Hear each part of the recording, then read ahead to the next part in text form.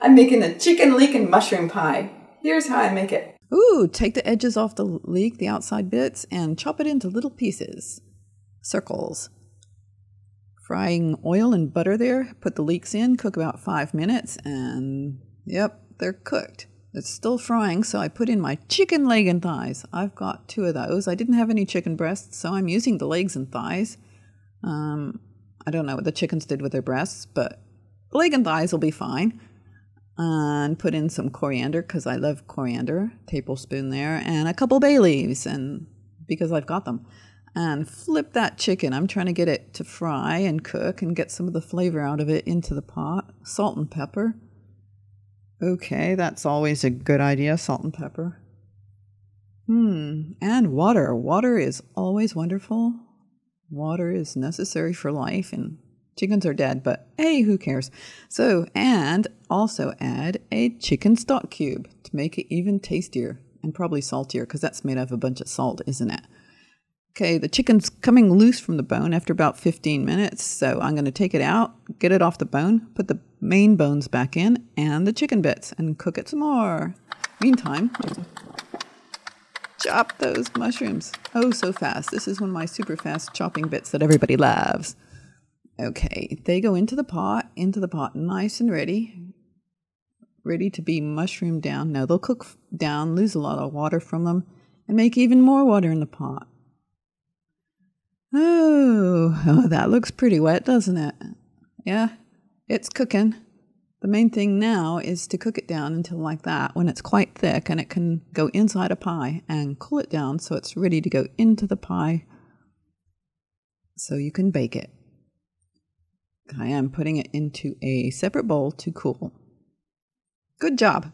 Now the pie crust. 2 cups of flour, 1 for the top, 1 for the bottom, 1 tablespoon of salt. We're grunge it up. Get 2/3 cup of fat. I'm using half butter, half lard again, just like my pecan pie and that chocolate pie.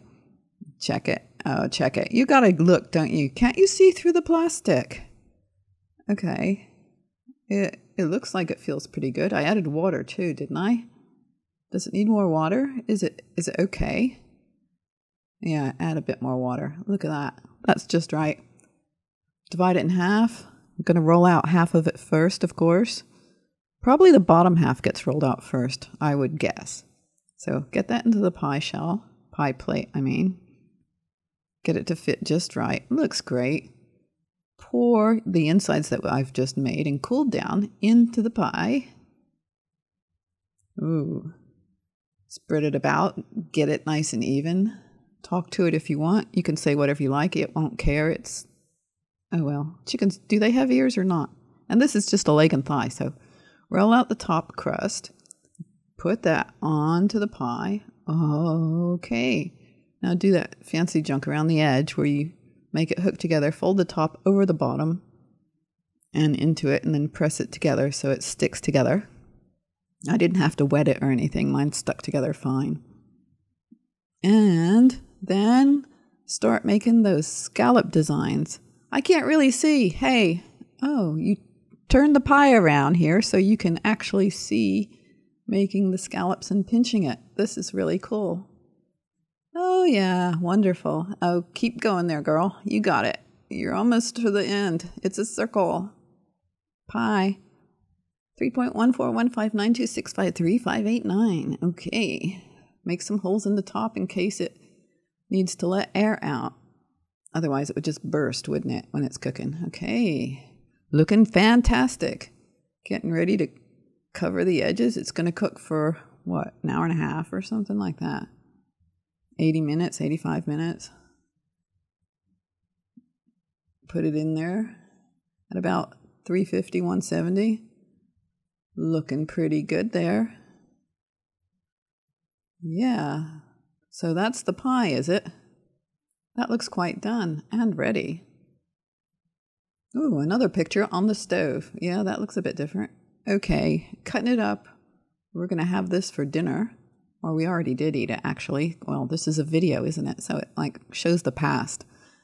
And yeah, we had this for dinner. That sounds more reasonable. So cutting it up. And guess what? Yeah, I'm going to put it on plates. I put them on different plates to see what looks better.